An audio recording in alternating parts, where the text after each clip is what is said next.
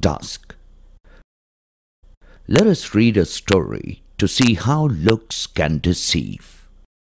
Norman Gotsby is sitting on a bench at Hyde Park. He's in a perceptive mood and likes to watch miserable-looking people. The hopelessness in the people around him pleases him in a strange way. According to him, dusk is the hour of the defeated. An older man sits next to Norman. Norman figures that he's sad, and one more defeated man he sees at dusk.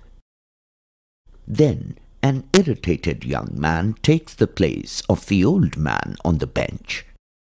When Norman inquires, he explains that he had come to stay at the Patagonian Hotel in Berkshire Square, which had been demolished. The taxi driver had taken him to another hotel. He then went out to buy soap.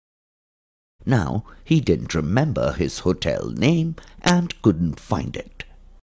Norman asks the young man to show him the soap he had bought. He can't find it.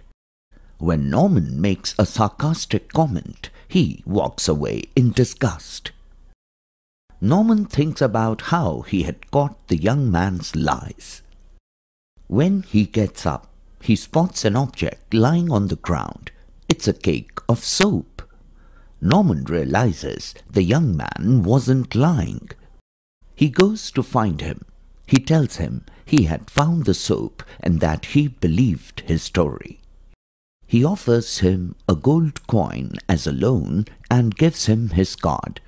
The young man thanks him and walks away. On his way back, Norman sees the old man he had seen earlier searching for something. The man tells him he was looking for a cake of soap. Norman realizes he had been fooled. Do you agree that looks can deceive? Discuss with your friends.